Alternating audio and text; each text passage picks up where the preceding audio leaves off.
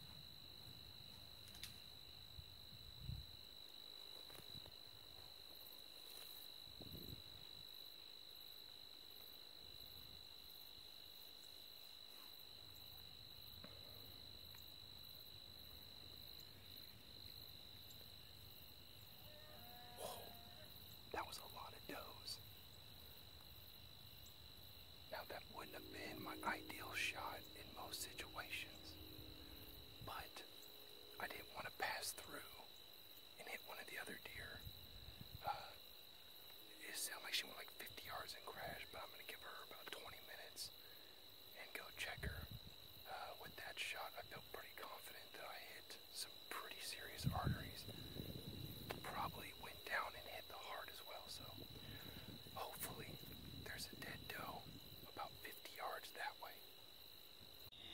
Alright folks, so I got that deer, so pretty excited about it. I already tracked her down, but I'm going to take you and let's see the blood trail. Here's the blind where I was at, and this is right about where she was standing, and she ran this direction right here. So you can see I got my first blood. It was right there. I don't know if you can see that in the light or not.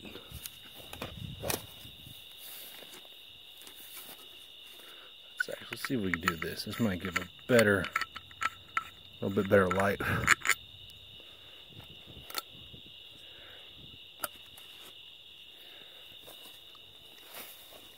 So she came through here,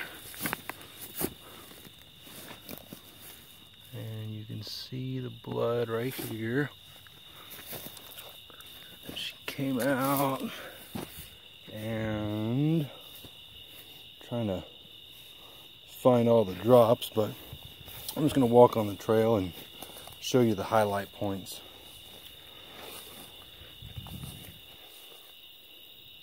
I don't know if you can see it a little bit on the cactuses or not, or cacti or whatever you call them. She came right through here, and you can really see it on the cactuses here.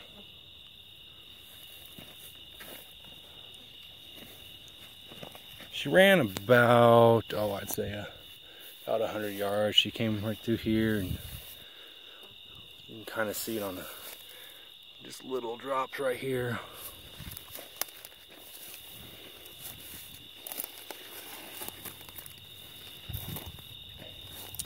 And some more on the cactuses. And she came through here, and you can really see it right there up on the tree. And over here is where I actually heard her crash. I thought this is where she went down. I pretty much just walked straight to these trees, but she wasn't there.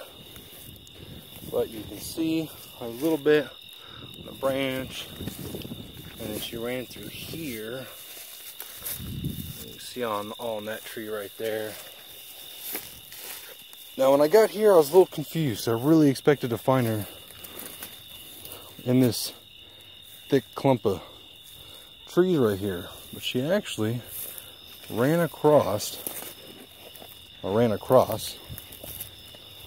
right through here,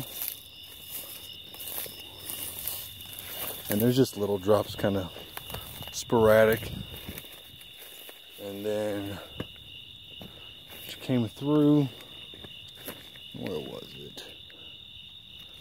I can't remember exactly where it was, but it's right over here. I don't know if you can see it in there or not, but right through here.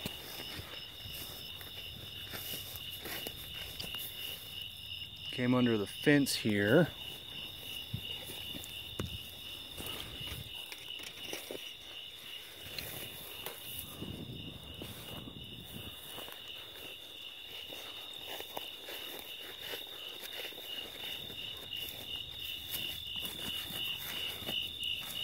And this was another crash of her. She actually ran into the tree right here. Kind of makes me feel bad.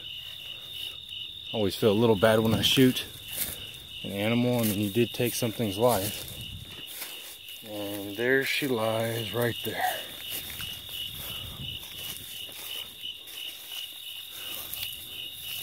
She's a nice sized doe.